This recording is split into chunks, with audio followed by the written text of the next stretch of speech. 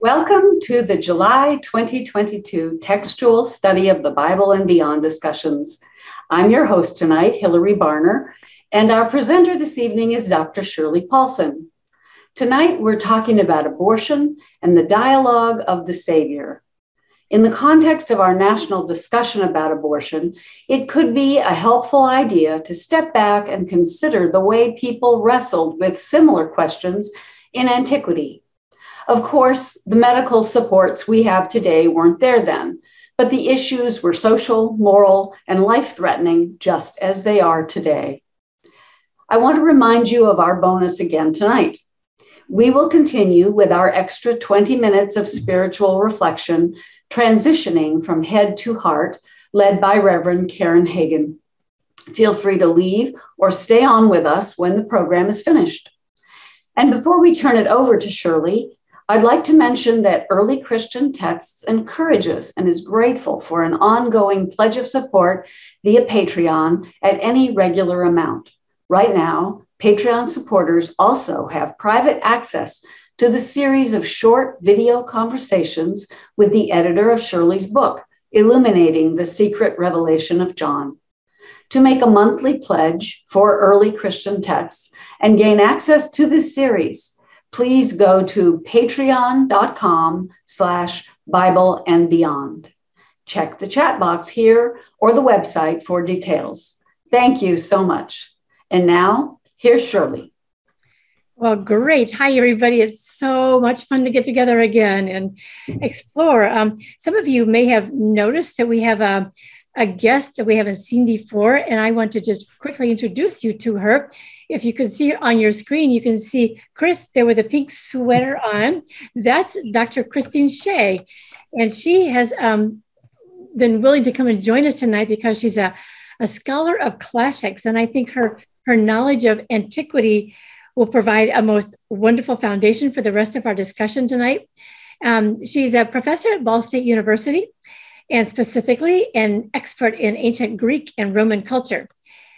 Much of her writing has been associated with the Westar Institute, such as her work on these books, Acts and Christian Beginnings, the Acts of Jesus, and the Five Gospels. Chris has been working closely with Westar far longer than I have, but I've come to know her through our recent mutual work at Westar. And I think you'll appreciate what she has to tell us. So first of all, welcome to Chris before I get into everything. Hi, Chris. Thank you very much for that kind introduction, Shirley. You're such a wonderful addition to Westar. I thought I might just take 10 minutes or so just to talk in general about abortion, et cetera, in antiquity. So always understanding that there are limitations involved in discussing anything connected with pagan antiquity. There's always the question of covering so many years. Tonight, I'm going to talk about things from the 5th century BCE to the 5th century CE. And so many different cultures. I'll drag in the Egyptians, the Etruscans, the Greeks, the Romans, etc. And of course, the fact that for some cultures, we can't read their languages. The Etruscans, this mysterious culture to the north of the Romans who make so many contributions even to our own lives, their language we only understand imperfectly.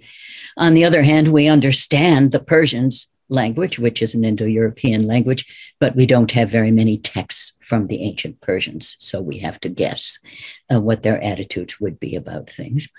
Those are limitations. In terms of the kinds of texts we have that would have some relevance, we have quite a body of medical texts.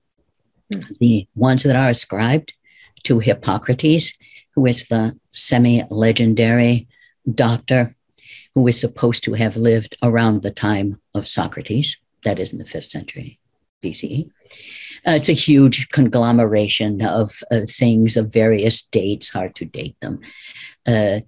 Also, we have about 15% of all of the Greek that remains to us is ascribed to the Roman era doctor Galen, who lived from 129 to 216.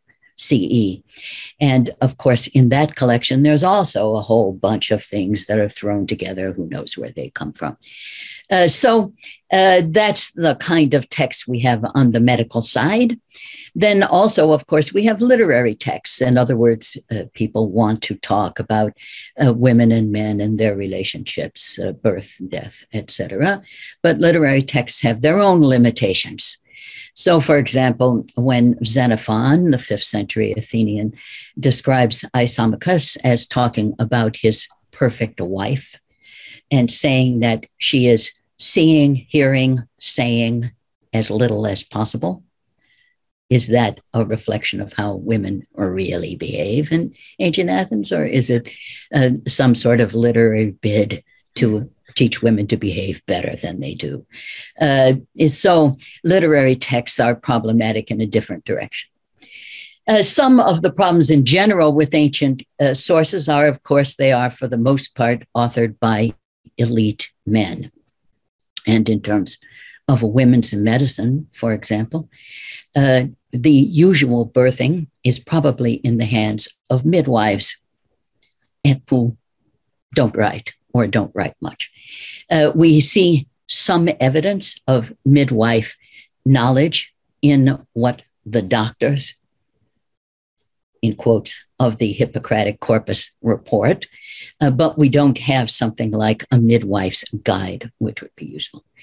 So in terms of male doctors, presumably they're called in special circumstances in terms of birthing. That is, especially difficult births or perhaps births of the upper classes. So there would be a whole set of information we wouldn't have much knowledge of. Also, too, of course, doctors, male doctors, often get their training as Galen is supposed to have gotten his in the gladiatorial schools or in combat. Oh. And so much of what's written in the medical texts is dealing with wounds, particularly war wounds. So, for example, in the Hippocratic corpus, there's only about 29% of the, let's say, cases that are discussed involve women. Okay, so there's a shortage of information there too.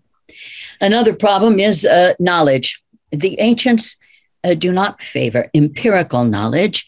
They like ratiocination, speculation. In other words, even when they could experiment, or even when an experiment would be reasonably easy to set up, they tend not to do it. And they tend to favor the kind of thinking that is in some ways magical, elegance. They like elegant explanations. So do we.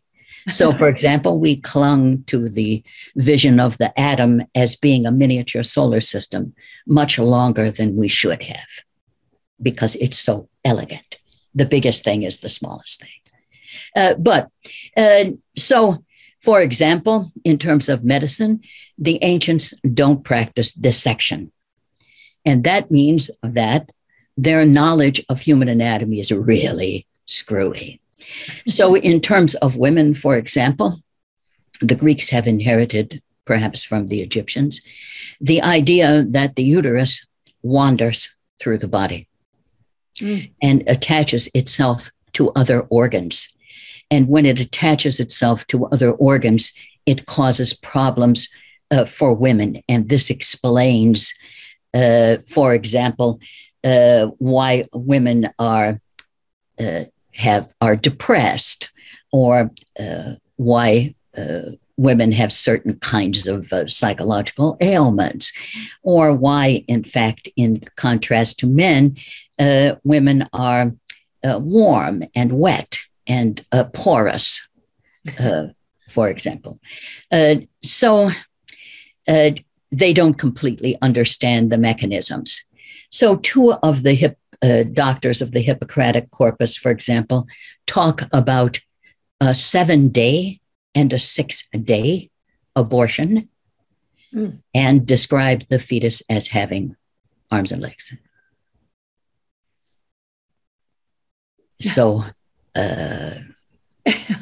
what's that? So in general, for example, in terms of uh, birth, etc., they have some ideas which cause problems and the consequences of which still linger, we could argue, to this day.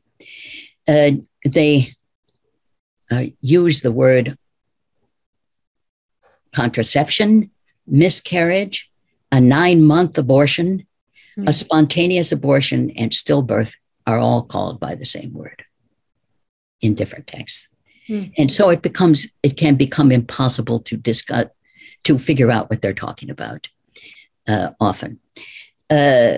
So these are problems with their science. Also, they don't have the sociological interest we have. So, for example, you can look online anytime you want and find out what percentage of the American public chews gum, what percentage of the American public thinks dogs are better than cats, what percentage. But the ancients simply aren't interested in that kind of data. And so often they're making magical guesses or elegant guesses at something where we would study it sociologically. So, for example, the ancients say that menstruation comes on at age 14. Well, 14 is 2 times the magic number 7. So 14, they've pulled that number out of their asses, really. Whereas obviously we would study that much more thoroughly. Okay. In terms of biases connected with ancient life, much of what's happening in terms of babies and birthing is connected with whose birth is it? To whom does the baby belong? Who is the victim in an abortion?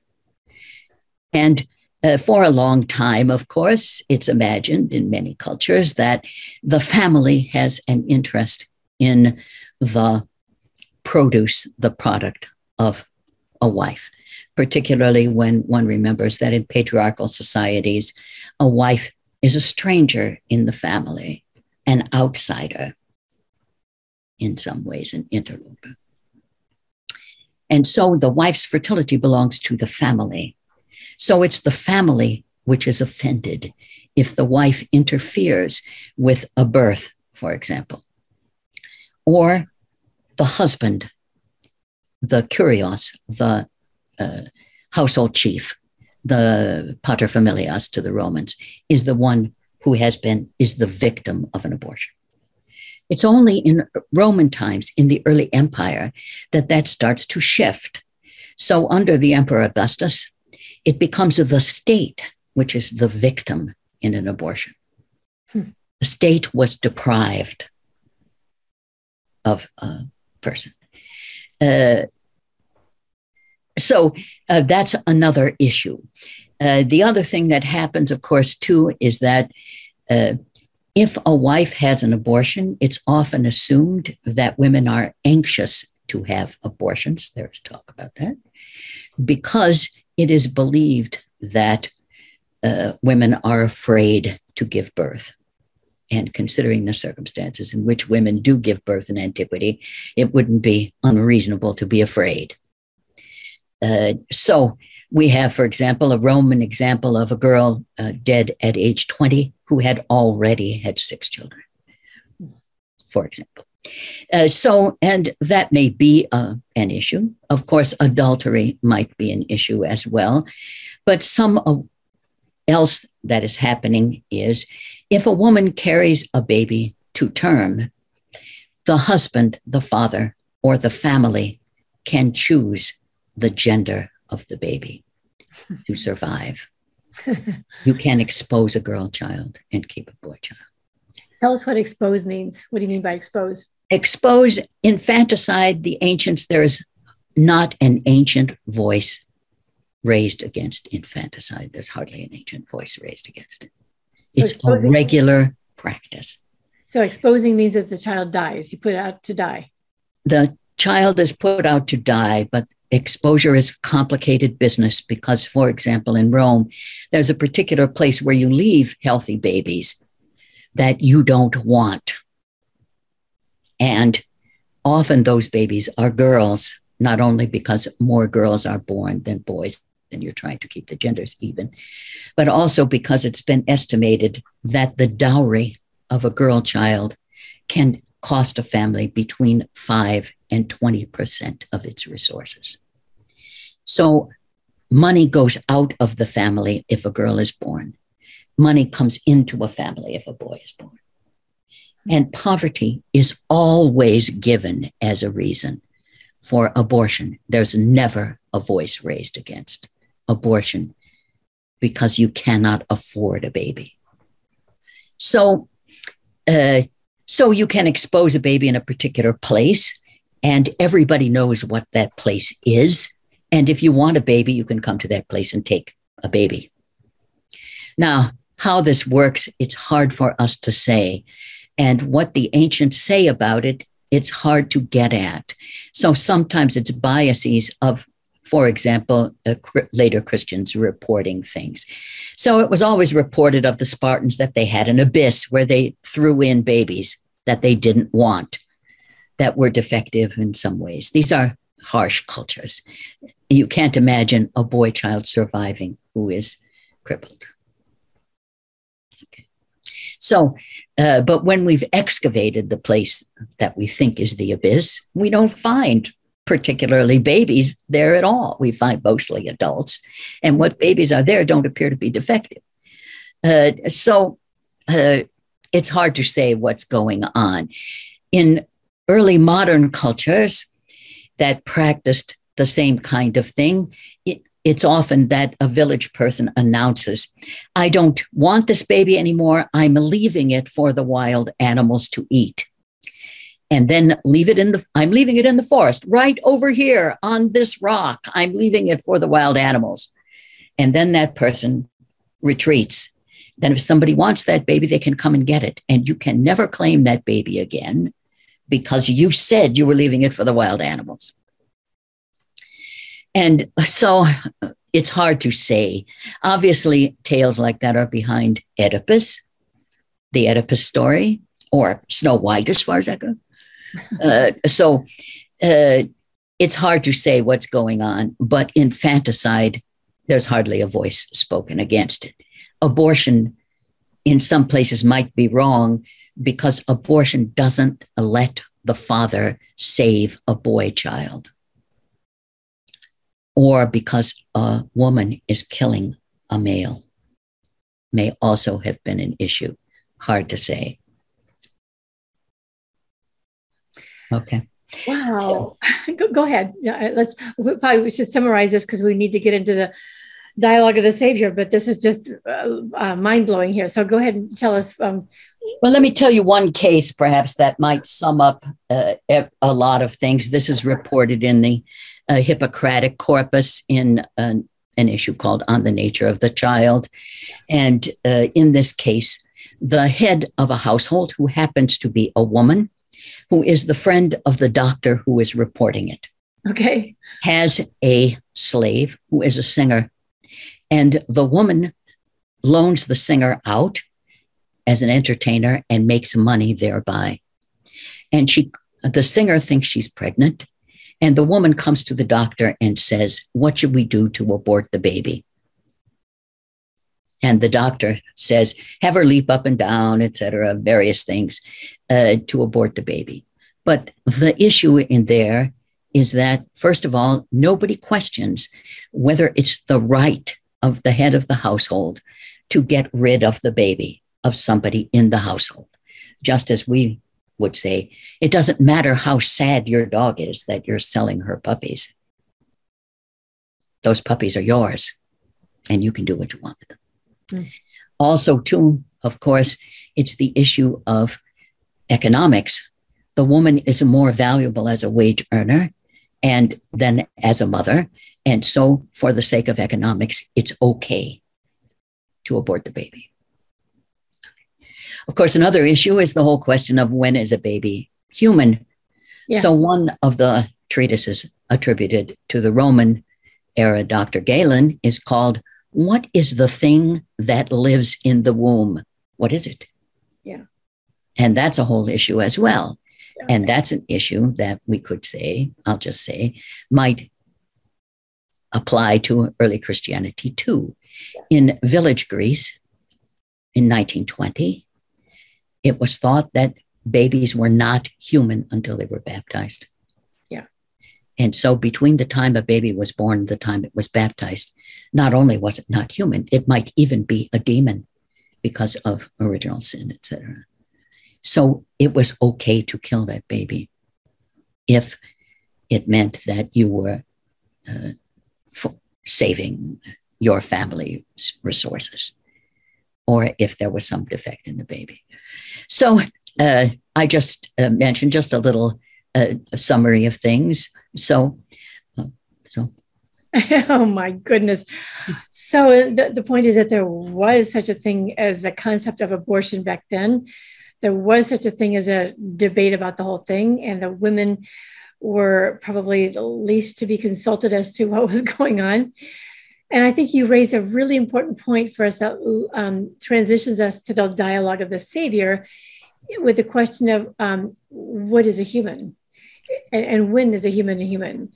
Because I think that's a major part of the story that's going on in many of the extra-canonical texts, and particularly the dialogue of the Savior.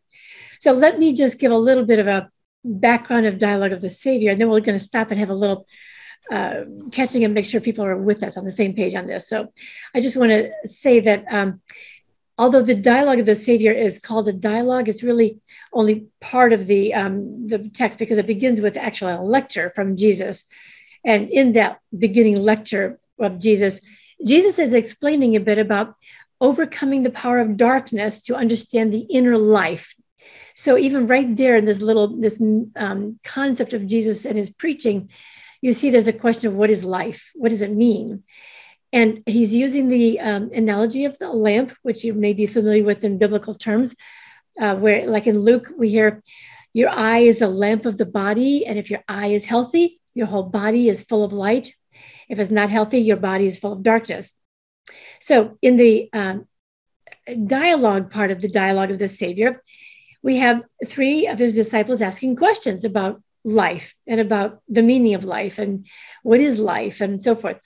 So just to sort of get the conversation going a little bit, I want to take a kind of a quick survey, and Hillary, you may help me with this.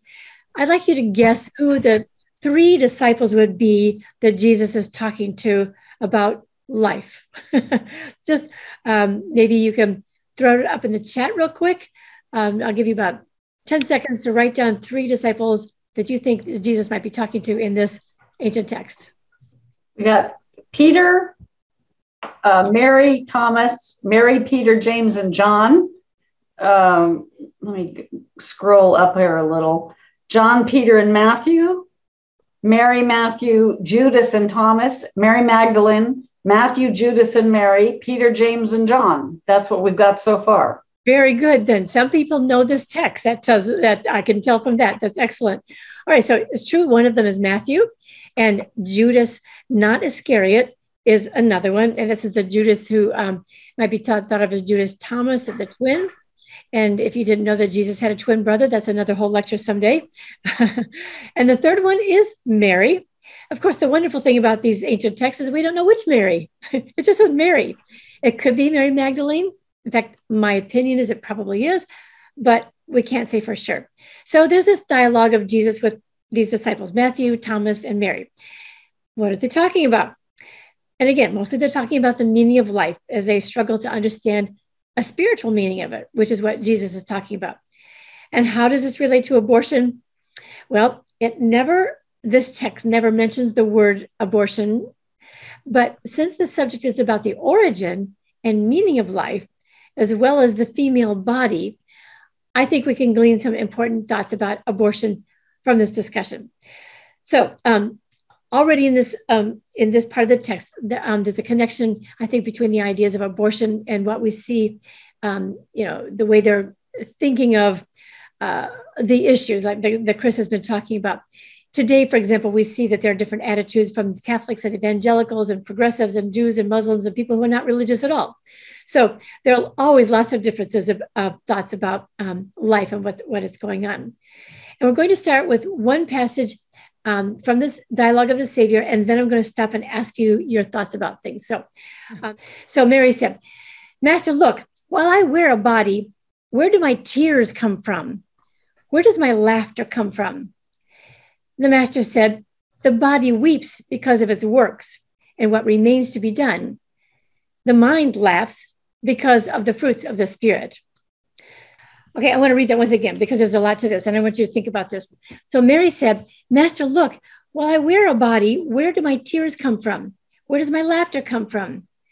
The Master said, the body weeps because of its works and what remains to be done.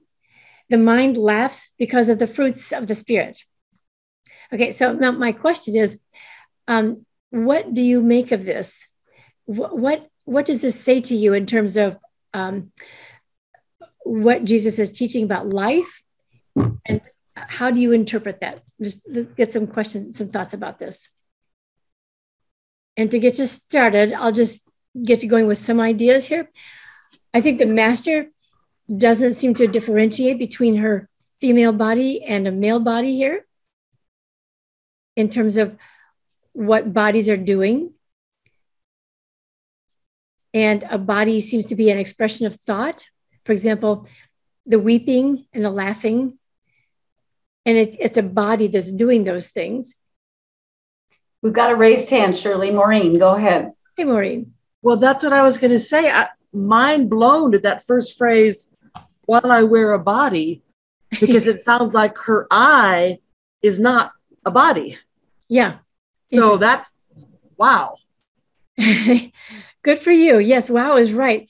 So what is making the body weep then? And what's making the body laugh?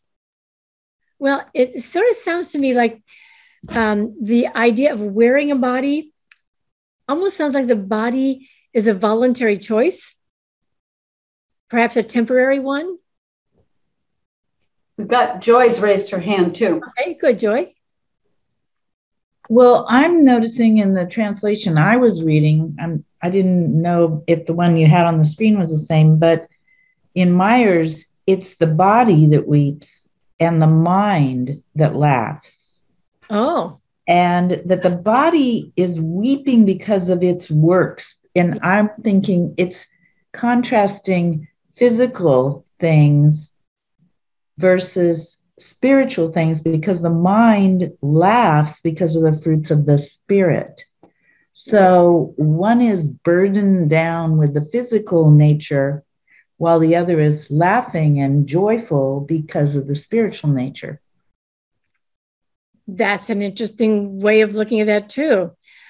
All right, and then I'm going to read one more, then we'll stop and sort of bring all these things together a little bit here. I'm going to try to share my screen again so you can see this. Judas said to Matthew, we want to understand what sort of garments we are to be clothed with when we leave the corruption of the flesh. The Master said, the rulers and the administrators, that means the Romans basically, who were the enemies of the people, have garments that are given only for a while and do not last. But you, as children of truth, are not to clothe yourselves with these garments that last only for a while. Rather, I say to you, you will be blessed when you strip off your clothing, for it is no great thing to lay aside what is external. All right, so some thoughts about that. I want other people to have a chance to speak up, but it sounds very similar to putting off the corruptible man and putting on the incorruptible. I think Jesus is meaning that more than metaphorically too, in a way. I mean, he's not just sort of talking about a poem, even though poems are important, but there's some way of thinking about the meaning of life here. Like thinking of the body in terms of flesh is represented as clothing that we can put off or on. How do you put off and on your flesh? Well, he's also equating it to the rulers who were oppressing them, and explaining that the disciples can choose their clothing, and that the rulers are having a kind of clothing that is oppressive. So again, I think we're thinking in terms of, do we have are they talking about a kind of life that is not confined to the fleshly world? Is it real, or is it wishful thinking?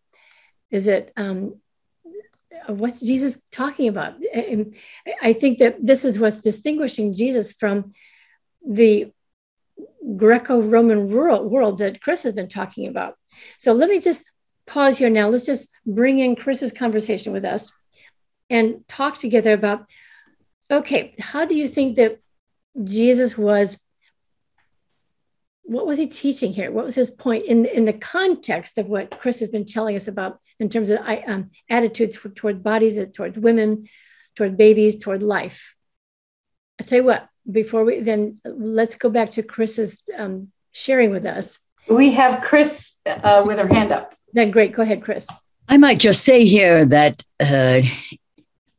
I'll just bring an example in that might help. Of course,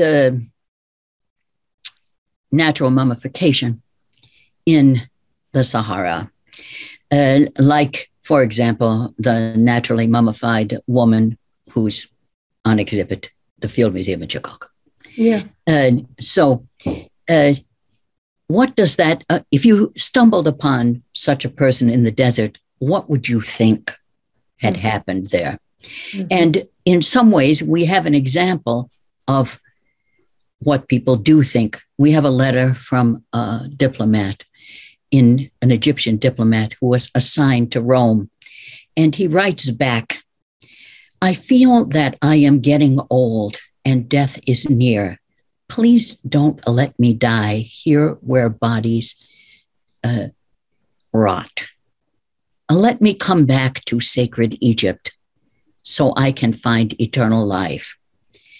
So in terms of a kind of reality, there may be, in what is really a desert religion, a notion that the Romans are in a place where bodies are rot. But for us, the body is just clothing, like finding a naturally mummified body. I just mentioned it. Thank you. Yeah, interesting. I just think it's really helpful for us to think broadly about what a body means and about how you identify life. Is it going on in a body that's born at a certain time and that dies at a certain time? Because I think what's going on with Jesus that is teaching here is he's trying to explain what immortality is about. And if there's an immortality, then and there's no death, then what does birth mean? I mean, immortality can't exist with a birth process. All right, then hang on to this, and we're going to move on to another passage, and we'll see if this will help us a little bit more also. Judas said, "When we pray, how should we pray?" The master said, "Pray in the place where there is no woman." Matthew says, he tells us, "Pray in the place where there's no woman," which means destroy the works of the female, not because there is another form of birth, but because they should stop giving birth. Did you know this was going on in this text? All right. What is Jesus getting at here? Pray in the place where there's no woman. Well, I'm sure you can imagine that if you are struggling, scholars have also been struggling over this. It's not easy. I want you to know, too, while you're thinking about this, that I did a podcast interview with Anna Quickla on the list of my podcasts in Early Christian Text. If you want to hear her discussion about this one passage, that's in, you could just look up Anna Quickla in my podcast. But I think there's still enough here that what we've been talking about in terms of immortality and about life in matter or not in matter, we can think about what does this mean about praying in the place where there's no woman? What does a woman mean? And Chris gave us a very helpful background in understanding woman then. Pray in the place where there is no birth process? That's a very good way to think about woman. Pray in the place where there is no woman, no birth process. Now, what's wrong with the birth process? Joy, go ahead. I think if you read a little bit before this passage, the master says he's explaining whether things are heavenly or earthly. And he says that the Father established the world for himself, and he left many things to the mother of all. And I think that he's contrasting the mother of all, who is a divine part of the creation, with the works of the female as the human procreation thing. So I really don't think we're talking about body as much as we're thinking still again about a physical being versus the divine beings. Yeah. Thank you, Joy. Yeah. You know, and then I have in my own notes here that another form of birth could mean that there is another form of birth, so that they should stop the kind of birth that produces mortality. It's possible that Matthew's referring to the kind of birth that Jesus had in mind. Remember in the Gospel of John, where he spoke to Nicodemus. You know, remember the Pharisee who came to him by night asking about eternal life, and Jesus told him to be born of the Spirit, not of the flesh. So I see some more hands here. So Margie, go ahead. Yeah, I got 2 raised hands. Great. Okay, Margie. Well, I think maybe this is off, but I was just thinking in terms of the messiness of birth, when you consider that to touch anybody who was dead made you unclean, and women during their menstruation period had to hide away somewhere, that it could be kind of a reference to that as well, to just that whole uncleanness, that they considered the whole female anatomy and process to be, so maybe it's a reference to purity as opposed to what might be considered impure. Very helpful, yeah. And Sarah, what's on your mind? You need to unmute first. And it's just teasing in my memory from the Gospel of Thomas, where he's telling Mary Magdalene that she has to become male. I don't have anything deep to go on from there, but it does sound so similar that I think when we talked about it months ago, it wasn't really so much the physiological male female, but other characteristics that were under discussion. You're making a really good point, I think, Sarah, because remember in the Gospel of Thomas, we saw a lot of connection with Genesis, where Genesis is telling us that God made it male and female. And so there's that male-female spectrum that we're hearing from the Greco-Roman culture is not in this Jewish picture in Genesis. It's God has made male and female one and the same. So you're right. I think this is a interesting pushback against the cultural milieu that we've been talking about in terms of what a female means in a family, and what the female means in terms of becoming fully human, fully God's child, God's offspring. Shirley, Karen has her mic open. I don't know if she wanted to speak or not. I'm waiting. Yeah, I was thinking along the very same lines, that what comes up to me, and it may be my modern ears, is that it's not about being female or male.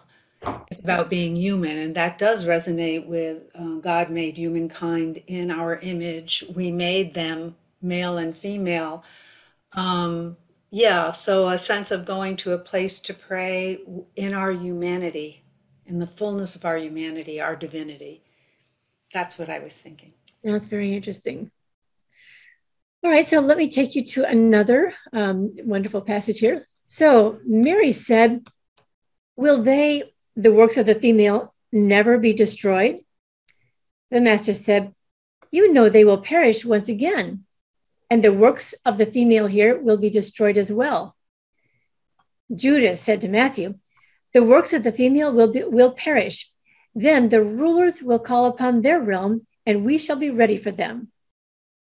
Oh, I'm glad you're puzzled too.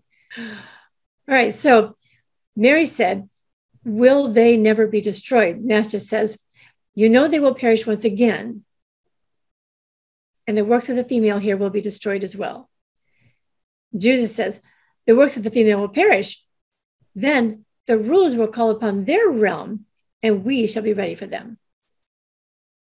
So where do we think the rulers are? What realm are they talking about? First of all, we know that Jesus already said in one of the other passages that the rulers put on the perishable life, right? So the realm that the rulers are talking about are the ones that are mortal, and so those are perishable. And so it appears to be, me anyway, that the master is teaching them that the works of the female, as long as they're thought of to be mortal, will continue to perish. It doesn't matter whether you have an abortion or however you die, it's going to perish. But in the case of immortality, you can't get born into matter. I guess this is also kind of reminding me and I'll bring this up here too. I don't think I copied this. In the Gospel of Luke, where Jesus is walking toward Calvary with the cross, the women are lamenting him. And he stops to tell them, daughters of Jerusalem, do not weep for me, but weep for yourselves and for your children. For the days are surely coming when they will say, blessed are the barren and the wombs that never bore and the breasts that never nursed. Again, that's in the canonical writings. And then also here we have the Gospel of Thomas. Jesus said, when you see one who is not born of woman, fall on your faces and worship. That is your Father. So these are strange sounding things because we don't tend to talk like this, but it just seems to me that he's distinguishing the life that's mortal, where you'll always have to deal with abortion questions because you don't know whose right it is for someone to be born, versus the immortality where male and female are one, and the birthing process is not the identification of a human. It's the perfect human, I guess I should say. Sarah has her hand up. Great, Sarah, go ahead. That middle paragraph there where the master said, you know, they will perish again. Yeah. And then the works of the female here will be, it almost sounds like he's talking about something that went on before our present experience and then talking about our present experience. Oh, that's interesting. As though in the prior life of which we remember nothing ourselves, there may have been some of these questions may have arisen there too. Well, that's an interesting way to think about it too. Yes. And we shall be ready for them. What do you make of that? We shall be ready for them. I don't know. It's all right. You can tell them none of us do. I'm trying to turn my wheels here and they're squeaking. I think you can probably see we're all in the same boat together on this. Yeah. But it's worth pondering, isn't it? So we shall be ready for the rulers, I guess, to deal with the rulers once we don't have this female business anymore, male and female. Well, the females that produce abortion type people. Yeah. Yeah. Well, it looks like Janice has her hand up too. Well, I'm wondering what the word works, because the word works is in here 3 times. The works of the female, what that word really is, because what are works? That's just so strange. It's such a strange way of saying it, though. Like we might say workings, but I don't know. It doesn't sit right with me. It's very confusing. All right. Joy, go ahead. Put your hand up. Well, one of the other translations Abby, can you come help me? I've lost the word acts Okay. instead of works. Okay, that's helpful. And that seems to be easier to read to me. Yeah, it's a very good point. Thank you for sharing that. Yeah. Does that help you, Janice? Yeah, okay. So the acts of the female. So that makes me think more of like just what is the female life like? What do women do? What are they involved in? So that's different. Works of the female will perish. Well, go back to that passage in John, the Gospel of John, where Jesus is telling Nicodemus, the works of your mother, meaning being born out of the womb of your fleshly mother, is where your mortality is, and you have to be born again. Right. Born of the Spirit. And so, of course, what do you mean you're not making any sense? I can't do that. And so, but Jesus said, well, then you're going to have to in order to know what your life is. So I think that we're contrasting to kind of picture this says who's born of what. And if you're born of the kind that you have to get born again in, that's the one that can get aborted and killed. Yeah. And that would be the works of the female. Yeah. And I don't think Jesus is opposed to female. He's just talking about the birthing process, I think. Okay. Chris has her hand up. Oh, good. Come back, Chris. I might just add a couple of things. In some ancient cultures, the baby is put in the jar, which is what a uterus is, by the father, and the mother has nothing to do with it. The mother is a sack. And in that sense, when the baby is born, in other words, the uterus is like a planet. Wow. That the baby was inserted into. And then the baby is born in trouble and strife and blood. Okay. And that's the female contribution. And in some cultures, that's the thought. The other thing that happens in ancient cultures, the ancients think that babies have motive force, that babies are sentient, and that they decide when to be born, and that they push themselves out. And male babies have more force than female babies, too. So in that sense, we could think of this planet as being a place we were stuck on, like being put in a uterus. Wow. It's a place, that women are places. Yeah. And so this planet is a female place. It's defective. It's the like Gnostic, what we call Gnostic ideas of this planet as being evil and defective, etc. I just mentioned it. Those ideas are out there. So anyway. Very helpful. I had not realized about the idea of the will of a baby to decide when to come. That's very interesting to think about. So I see DJA's iPad. Go ahead, whoever you are. I was going to say that some of the cultures, like the Athenians, believe that the woman was basically like soil, and the man sowed his seed into the soil, and that's all she was something to like a seed to where the seed will take place and grow. She had nothing to do with the actual creation of the baby. It was all the man, and I thought of that. And then also when I think of the works of the women, what about the works of the flesh? That's what Paul, I think, used a lot of, instead of calling it, women, or, like he was talking about the flesh. And I feel like what they're talking about here is when they're talking about the works of the woman. It's like more like the works of the flesh.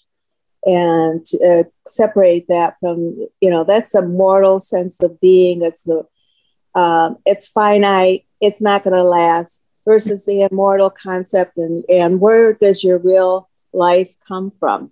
It doesn't come from the flesh. You have to know that. Otherwise, you're stuck in this situation, or stuck with the Romans. Yeah. Very helpful insights, everybody. I see Maureen, I think we have time for one more comment. If you're the last one, let's hear what you're thinking. Well, I was thinking of the works of the woman. For me as a writer, my works are what I produce. Mm-hmm. So to me, I'm seeing the works of the woman are the baby she makes. Yeah. So, and then the whole underlying thing seems to be, what are you calling your identity? And I'm taken back to Nicodemus because I just love him, where Jesus says, you've got to be born from above. You've got to have your identity not from in and out of your mother's womb 1 or 2 or 3 times, So it just seems like the questions here, and again, the language is so interesting, but it's, how are you identifying yourself? And if you're going to live out your life, we'll be ready to face the rulers of the realm when we're being our immortal selves, I guess, our non-physical, when we're not the fruits of the female body. Yeah. Which is a limited sense of things, and it's not from above.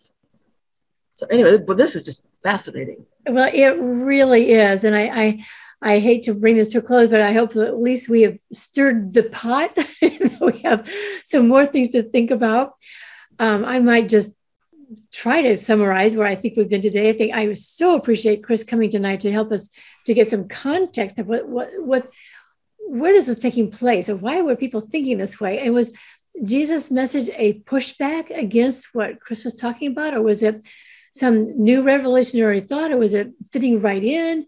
I think it's helpful for us to think about what Jesus is teaching in relation to the larger world in which this was all happening. And I think, I just feel like this does fit along with his teaching of Nicodemus. There's got to be another way to think about life. I'm challenging to do that by thinking of the beginning, not just death, not just finding immortality after it's all over, but where are you coming from, and what makes you think you come from that direction?